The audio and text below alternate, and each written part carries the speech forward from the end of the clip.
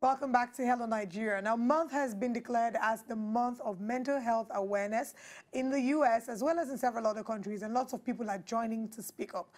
Particularly here in Nigeria, we understand the importance of mental and emotional health with the rise of suicide and depression here.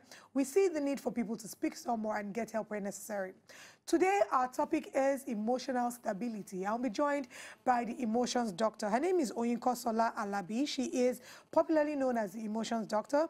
She's a licensed therapist, a certified life coach, an emotional intelligence practitioner, and the founder of Emotions City and Academy, an emotional quotient academy for professionals. She serves humanity by helping emotionally flustered adults gain emotional stability, and she has done this impeccably over the years. Thank you for joining us, Onyinkansola. My pleasure being here.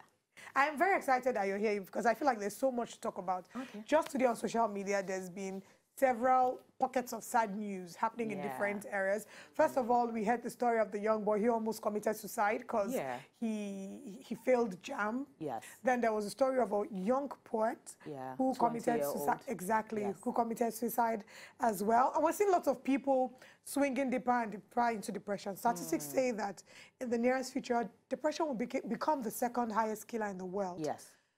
What, first of all, are your thoughts as to why depression is on the rise in Nigeria? Let's bring it home.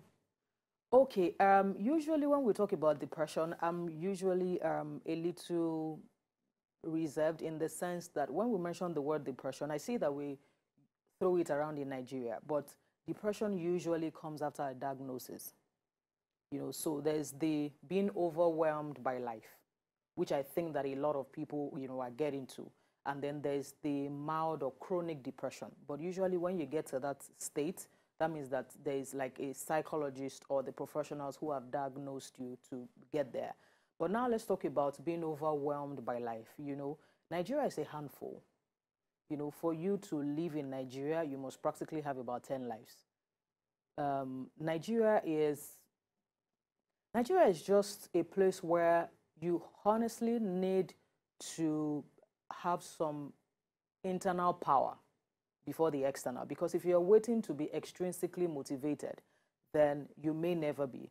So let's look at an average human being spending their lives in Nigeria. You have so many battles from the moment you wake up to the moment you go to bed, and then these battles are from your mental state to emotional state, and then the financial side of it is there. And one thing that I see so well is, let me talk about the contribution of social media, for example, to depression. Now, social media is a double-edged sword. Some people are making money, clicking deals and all of the funniest things. But the other part of social media is that, for example, Instagram has proven to be the greatest brewer of jealousy and envy, where people Photoshop their imperfect lives to give a state of perfection. And then your followers are being tensioned unconsciously, then they begin to see you and think that, okay, so what exactly is wrong with my life? So 2 days ago, I put up an article called "There's No Such Thing as Age Mate." That singular word has caused a lot of trouble in the country. Where society sees you and says to you, for example, your mates are married, you are not married.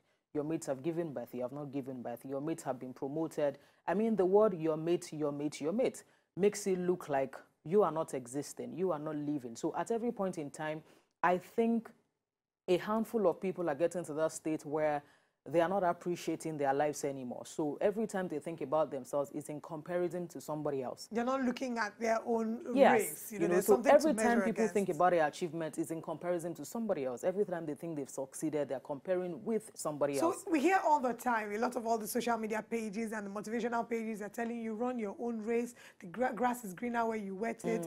There are all these posts that tell you not to compare your life. That's coming later. Because so how do we now deal with that comparison drama, that thing that makes you want to compare your life with someone else? How do you nip it in the bud, or how do you deal with it the moment you start to realize that you're comparing your life? Okay, so there's a particular strategy that I use, and then the strategy is, I've come to a point where I've told myself that there will always be somebody richer than you.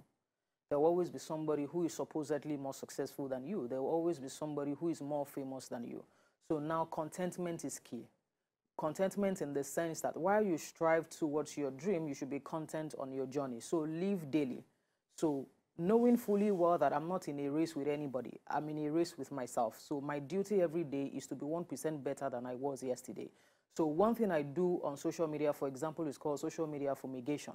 Everybody that I follow that has the capacity to tension me, I unfollow you. It's not about you, it's about me. So when I see that every time you post something, it makes me, it's like a trigger for me, an emotional trigger. It just makes me think, oh, okay, you're not doing anything, you're not doing enough. Now there are two sides. There are the empowering ones where you see some pictures and you strive to be better. But there are some where you see them and you already know that, okay, if I continue to see this particular person, it may cost me, it may just disturb me. So that's not a terrible thing to do. Oh, no, it's not a terrible thing. You have your data, you have your phone. Unfollow them is okay. You're not supposed to follow everybody. So if you have anybody who is tensioning you, it's not to go and tell them that you're tensioning me or that's why. No. It's for your personal peace, because your peace is your responsibility. Every time you go online and then it makes you feel like you are underachieving or you are not successful or it makes you feel like you are not good enough. Now there's something about failure also. I see that to some extent, some people who have committed suicide rated themselves failures to some extent. So if they didn't pass JAMB, if they didn't do this one, if they didn't do that one, marriage is failing. I usually say something, failure is feedback. There's nothing as failure, actually. Failure is feedback. It's telling you that, oh, you didn't do something right, do it better. Somebody was saying to me that, oh, because my marriage failed, I'm a failure. I said, no, you failed at a marriage does not mean you are a failure. So failure is an event, not a person. So the moment you can separate that I did not do well in an exam, I didn't get a promotion, I didn't do this. You see it as an event, and then you challenge yourself to do better. All of us have failed before. True. Yes, if you are in Nigeria, you fail daily, quite truthfully. So failure is feedback. It's something that yes, we have and at the back of failure our is an minds. event, not a person. All right. Now let's talk about the journey to self-awareness. A lot of the time they talk about self-awareness, getting to know yourself. Yeah. But the phrase self-awareness is thrown around a lot.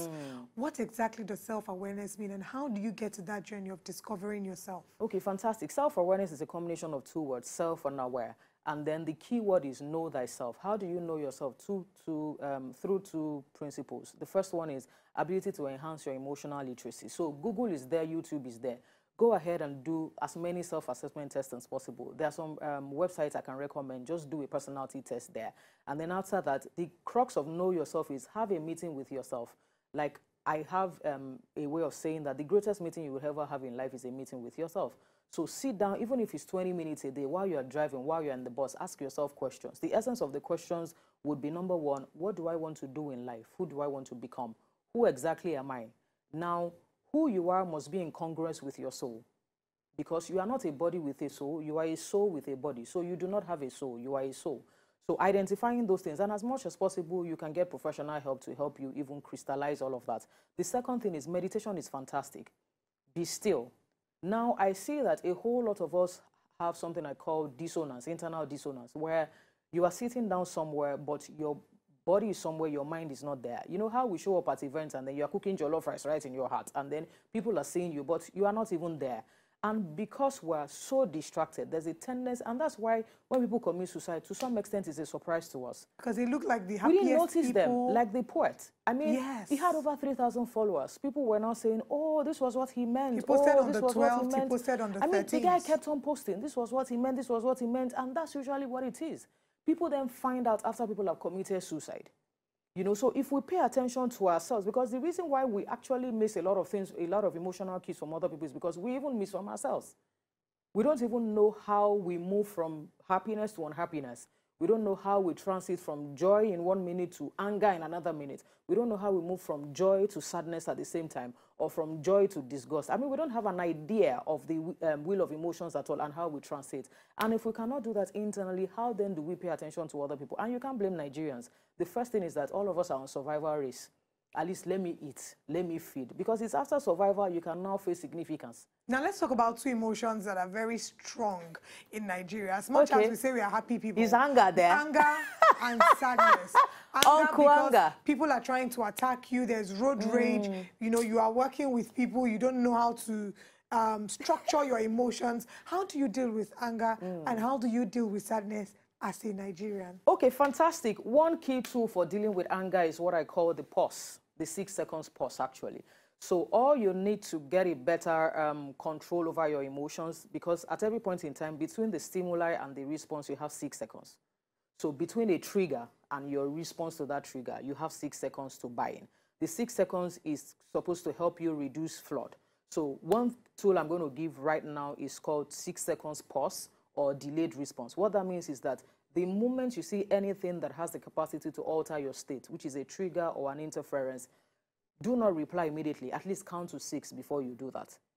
In between counting to 6, you are buying time. So somebody does something, you know, every time from bike to tricycle to other vehicles, every time we just face the triggers. Human beings. Before you open your mouth, count to 6. The essence of counting to 6 is to be sure that you are going to think before you speak. Okay. You are going to be in control before you utter that word. You are going to do at least think before you open your mouth. Because at this point in time, you and I had better reduce our risk of regret over and over again. So 6 seconds pause or delayed response is a fantastic tool at controlling. And that is one thing we have to take away from this conversation. 6-second pause or the delayed response. Yeah. So you think, you process it, process your response. At least count to 6 before you open your fantastic mouth. Brilliant. Thank you so much for joining us on the show. Here. We know that we have the Emotional Intelligence Week coming up. When is it? 5th to 7th of June is totally free. Brilliant. So Emotional Intelligence Week, 5th to 7th of June. Let's continually try to discover ourselves and find out all that we need to know about ourselves. Have a meeting with yourself and get to understand who you are, what triggers you, and how you can better yourself. For people who want to follow up with the work that you do, how can they do that? Please follow me on @emotionsdoctor, emotions and doctor, just one word on Instagram. You can send me a DM or anything, and I'll be right there to serve you. And as for the websites you said you will give to us to go and check our emotional... www.1616personalities.com is the most accurate personality test. I think I've done that as well, and it was so www.16. Fantastic. I mean, over 20 million have done the personality test. www.1616personalities.com, and it's free. Brilliant. So let's all go there, get to check out ourselves, and find out what triggers us. To enjoy more of these our Ogbonge videos when you just watch, press this button to subscribe on top of our YouTube page. You go love am.